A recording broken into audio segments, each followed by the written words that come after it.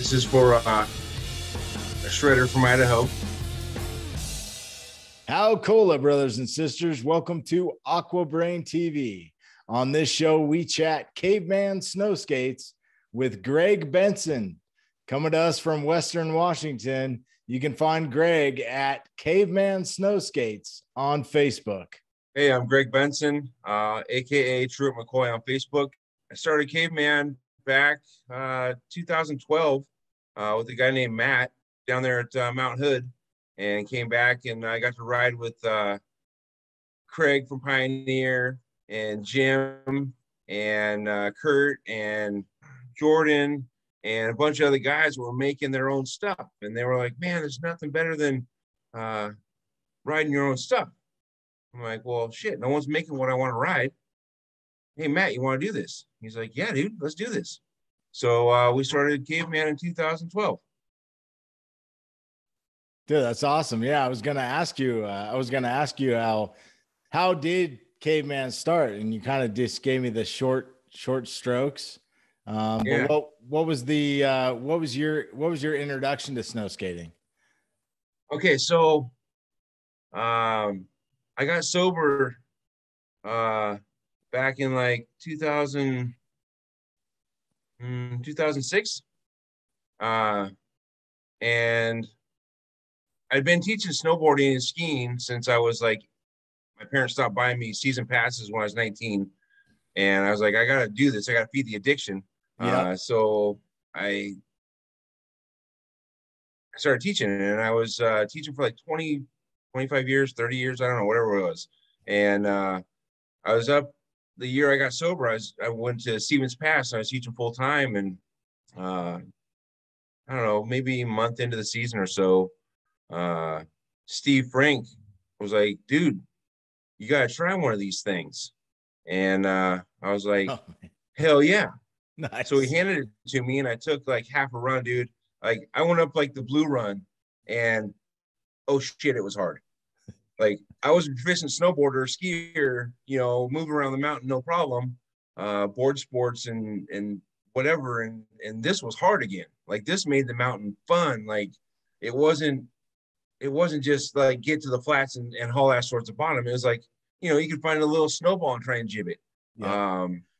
And half a run in, man, I was hooked. I got probably 70, 80 days on the snow on a snow skate that year. Wow, nice. I started teaching snow skate lessons. Okay. I think I was the first person to ever teach at Stevens legit private snow skate lesson. Yeah. So there was this girl who she signed up for like weekly lessons, and I started talking to her about it. And you know, she's maybe 13, and she's like, "Man, you got an extra one of those? I want to try it." So I said, "Yeah, you know what? Let's go get one." So we got one, and she was like, "Yeah, this is it. This is what I'm doing." And so I taught her, I think 4, 5, 6, 7 lessons on the books, snow skate. Wow. Are you in contact with her? Do you know if she still does it or anything? I don't even remember her name. I don't. But she was rad. That's awesome. If she sees this and you know who it's you, please get in touch with me. Yeah, put it in the comments for sure. Yeah. Okay, so that was you ran into Steve Frank. And he was my boss, kind of. He was like the supervisor. Yeah. He's a cool guy. There was like a small core of people. There was Brandy who was skating. Steve was skating. And maybe like 2, 3 other people that were like sometimes skating. But every chance I got, when I didn't have to have a snowboard or ski on my feet, I was on the skate. And you got hooked. Oh, you got hard. Bit. It's hard. So then yeah, that was the intro to snow skating. And he had, you want me to go get that skate? You can if you want. You have the original, the first skate. Well, I have the one that he sold me. Okay, I have the one that he sold me. If it's accessible, that'd be cool. So sorry, it's got some dust on it, but it's got the little. Oh man, dude. It's just skinny as all hell. Here's the trucks.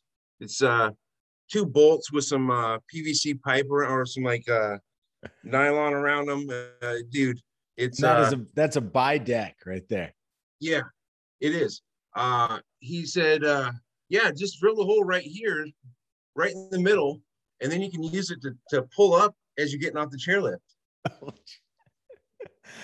That's awesome, man. It is awesome. So it's got this, I don't know, cool graphics. Yeah. I wish I would have bought about 8 more of them. That's incredible. It's really cool to see somebody actually have one in their hand. I mean, that's history right there. So then I was like, every chance I got, I'd stop by snowboard shops, Snowboard Connection and Greenwater Outfitters, and any place I saw a snowboard shop, I'd stop. Do you sell snow skates? Most of the time they said, nah. No. Yeah. Nah. And every single time they said yes, I said, I'm going to buy it. Oh, hey, that's why I couldn't find one. Yeah. So, fast forward to 2012, I think I was on my third LibTech. Okay.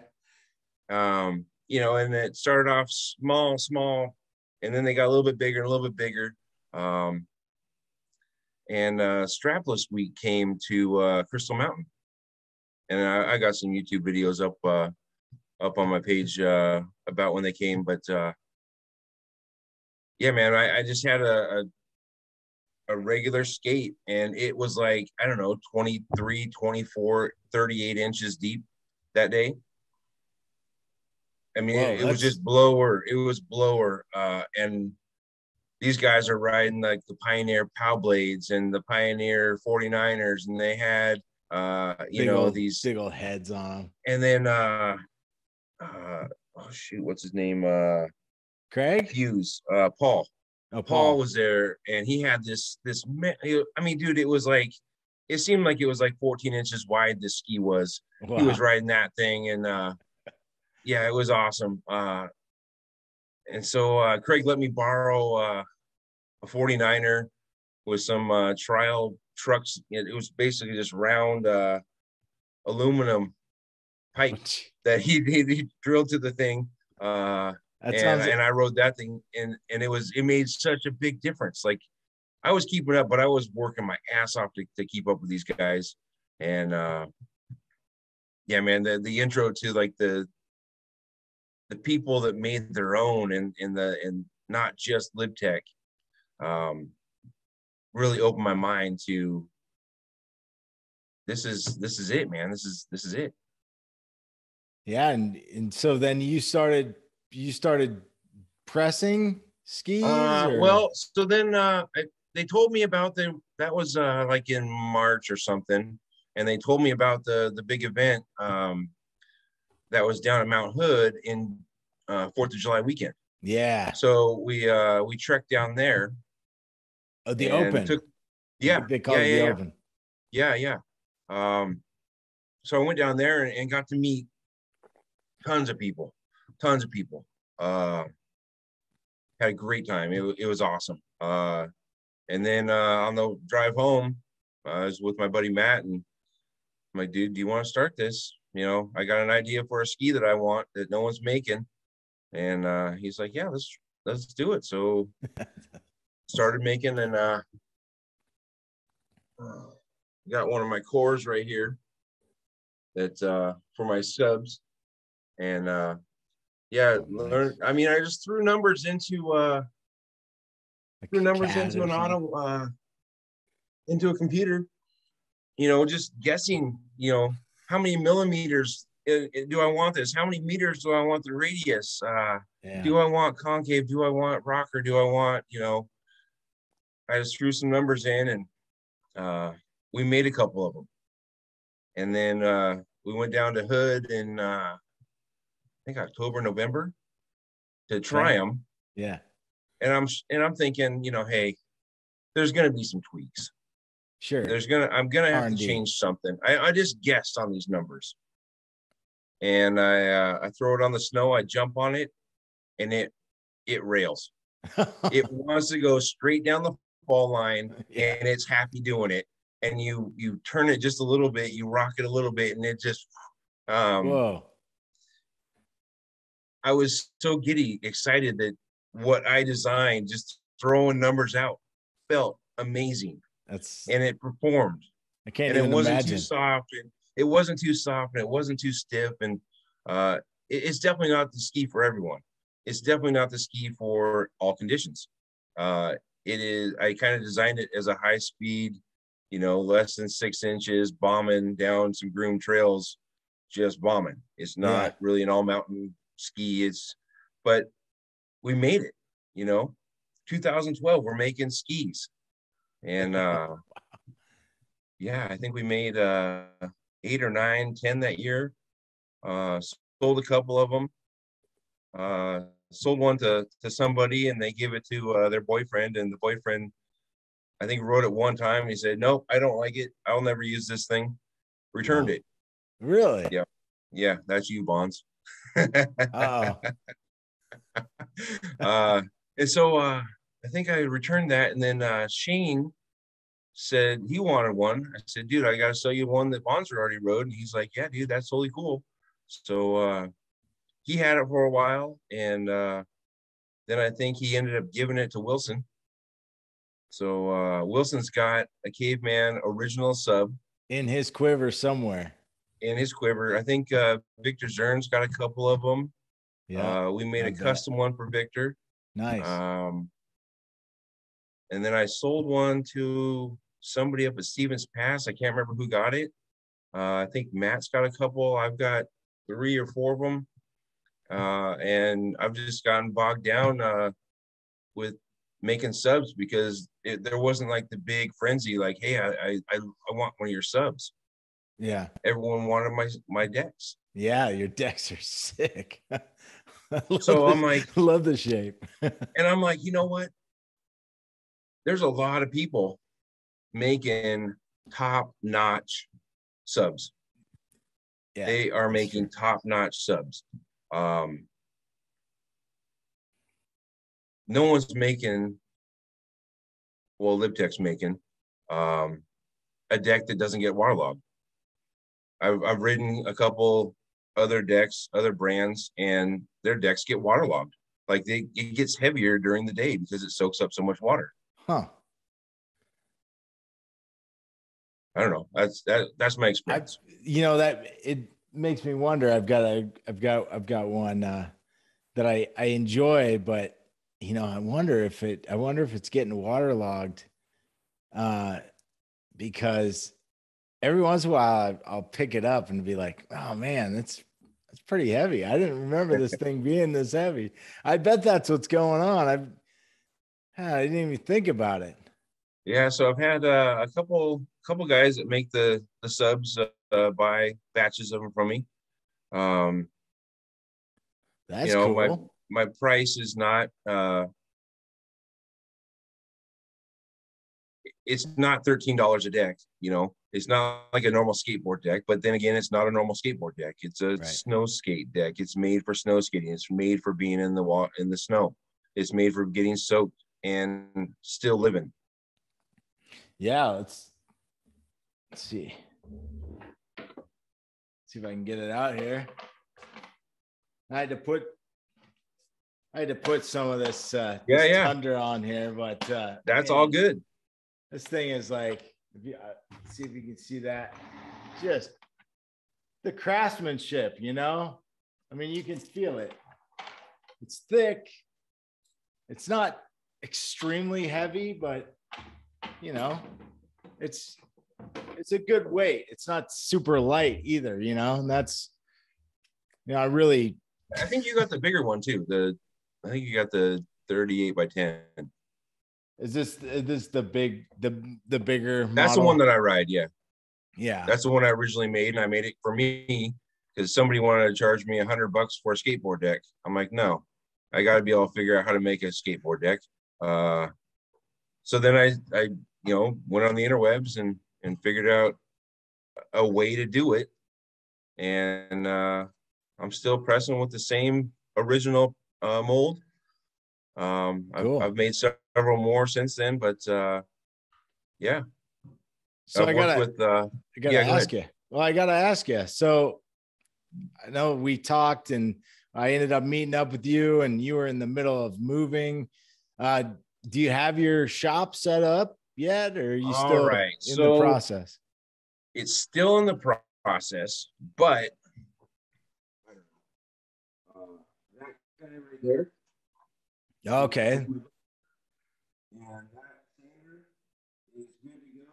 I'm probably not too terribly long from being ready to rock and roll. Right on, right on. So I have some ready for next season.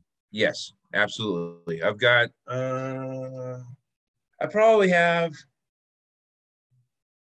I don't know, about I probably have about that many press right now. About maybe 50. So if somebody wanted press. to get their hands on one, how would they get a hold of you? Okay, so I had a website, and then somehow my my credit card, the expiration expired, and man. GoDaddy said they wanted like a ton of money to redo it. What? Yeah. So I don't have a website yet, but you can reach me on the Caveman Snowskates Facebook page. That's the best way to get a hold of me right now. Cool. And then Instagram as well? I don't do, I mean, I have an Instagram page, yes, but I'm not checking it regularly as I should.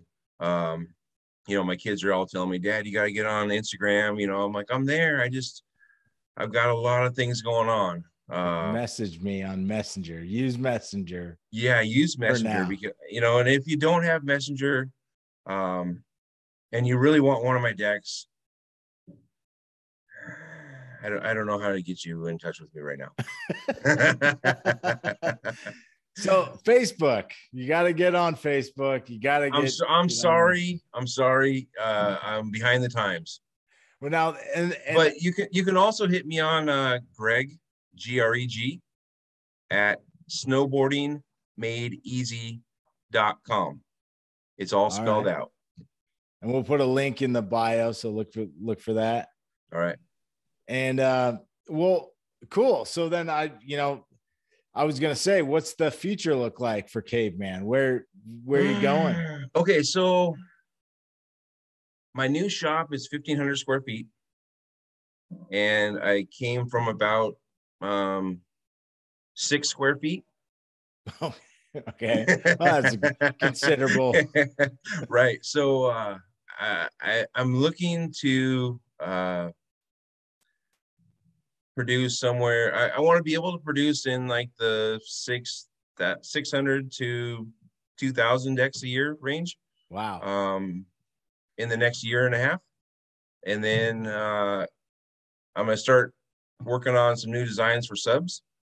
Cool. And start pressing some new subs. Along those lines, though, there's this thing called a collab. You've heard of collabs? Collab. Yeah, yep. Like so collaboration. Yep.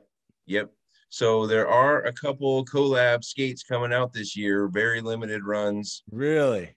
Well, maybe. We've talked about it, and some other people have been like, yeah, that sounds great. So I think there could be maybe 12 decks or 12 skates from one company and 12 from another that we're collabing to just get product out there. That'd be cool. That'd be really cool. Special runs, special graphics, special just for this year collab.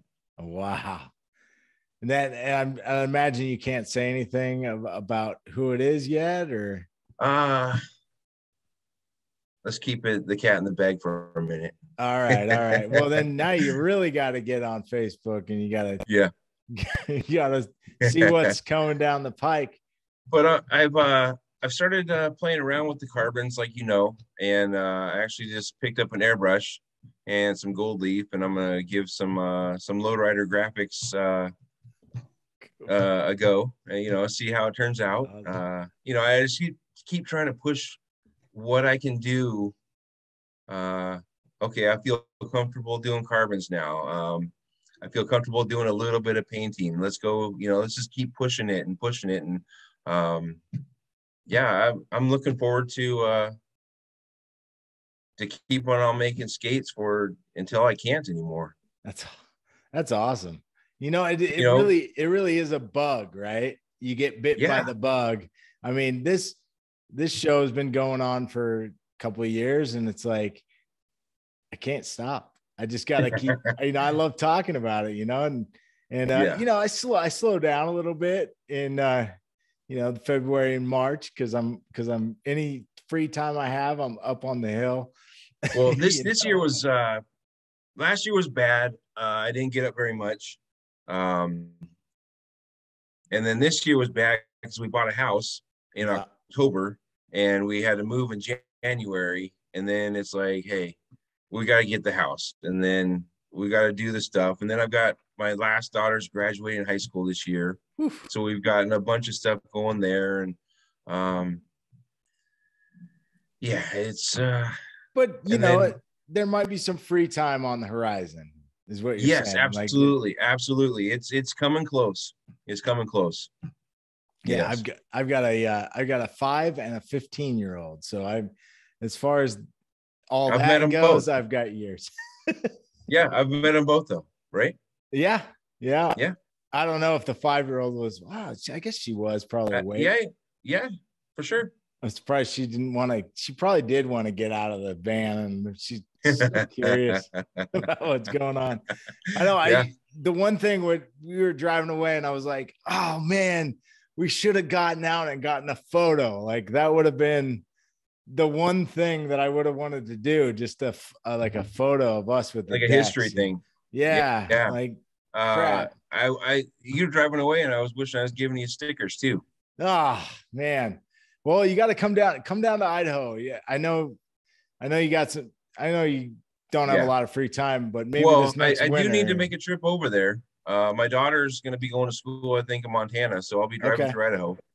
Yeah. Yeah, we're down. I We're know you're down a little down. lower, but I know. come.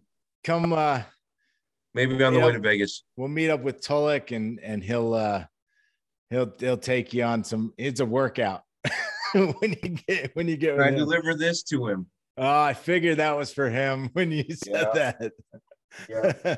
That looks like Yeah, something. sorry, man. The move has like crushed my my building here for a minute. Yeah, But it's gonna be amazing when this thing is set up. It's gonna be amazing. I bet. I met up with him one of the spring days we met up, and I showed him what I had, and he's like, I'm waiting for mine. Like he's anxious. I know. There's 7 or 8 that are on hold right now that I'm close, guys. I'm close. Nice. And hey, by the time people are viewing this, hit him up. He's gonna have skates. Yes. So what about events this season? Did you make it out to any? Did you? I made it to the Hurricane Ridge. Okay. I did. It was awesome. It was great. I wanted to make it out to Idaho. I wanted to make it to Serpentine, but I've got a schedule of being on call that's just brutal right now. We're men down, and we're scrambling to get shifts covered. And I think we discussed that you actually I don't know how much you actually want to talk about what you do for a living, but I think we were stationed at one point at the same hotel down there in Seattle. Do you actually have an office in a building, or are you kind of all over the place? Yeah, I've got an office. It's in the Westin Hotel. Okay, yeah, that's Seattle. What I thought. That's what I thought. Yeah. So actually, the POTUS just showed up there and spent some time, and I was the on-call guy. If he got in the elevator, I had to be on site to make sure nothing happened. Yeah, it was. I got to play around with the Secret Service guys, and yeah, that was pretty cool. Yeah, Yeah. when I worked there, so I was in AV and I was stationed there for a long time. And Yeah. man, when presidents or yeah, the president of China came in, and it's like lockdown city, you know what I mean? Like they, Oh, it was impressive on what happened. It was yeah, it's impressive. Yeah, they blocked down a few blocks. yeah. Yeah, And I think that's why they picked that hotel, because they can set up a perimeter really yeah, easily. yeah. So anyway, I don't know what other people's views are, but it's a union shop. It's all the workers in that hotel are union, and it's a Democratic president, so they always stay at a union hotel. yeah, yeah. Except for, the funny thing is, and Hmm. the company I worked for wasn't union. Well, I don't know. Is there a union shop that is there a union AV place? Yeah, I mean, I'm sure they went with the Yeah, local yeah, 15 there. So, yeah. um, All right. but anyway, yeah, Yeah. that's all in the past. That's good. It's a good thing the elevator didn't break down. Oh yeah, it was perfect. Everyone had a big sigh of relief every time he got off of it. with Like, with clean shorts. yes, yes, it was nice. What did you used to do with your sander?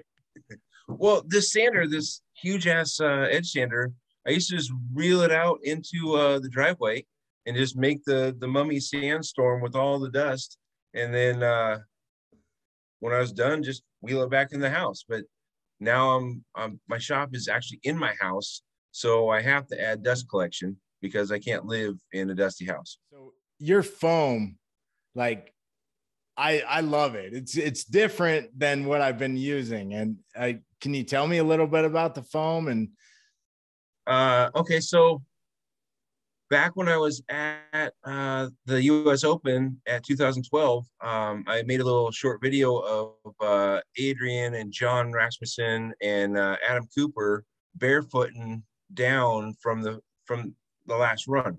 okay, And I think Cooper had some like thick green foam on his deck, okay, and it looked so nice. And so I was like, I've ridden like the 1/8 inch stuff, and I've ridden the 1/4 inch stuff, and it just tears off in certain conditions, yeah, or it ices up real bad. So I was talking, and I needed some closed cell foam, and because that keeps the moisture out of it. And so I found some, and I was like, I'm gonna try the 1/2 inch stuff. And I tried it, and I was like, bam, I love it. Not everyone does, people that like to ride park probably don't want to ride it.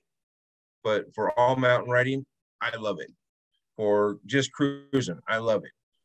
I do have some other stuff, some thinner stuff that I put on some decks, but yeah, it's 1/2 inch foam, and I love it. and when you wear in, and I find that I'm like kind If of, you're mobbing down like some chunky stuff, you just know your feet are like bam in it. yeah, yeah. I mean, you literally kind of dig yourself these little pits Yeah. in the, and it's like, oh yeah, that's where my foot goes. Yep. I'm in it. Yep. Well, right on, man. Hey, thanks for coming on Aqua Brand and chatting with me. I sure enjoy it. Thanks for having me. Thanks for joining us on this installment of Aqua Brain Chats. Check us out at Brain Aqua. This is how you subscribe to Snowboarding Made Easy. This is how you subscribe to us. And this is a video we think you'll like. See you next time.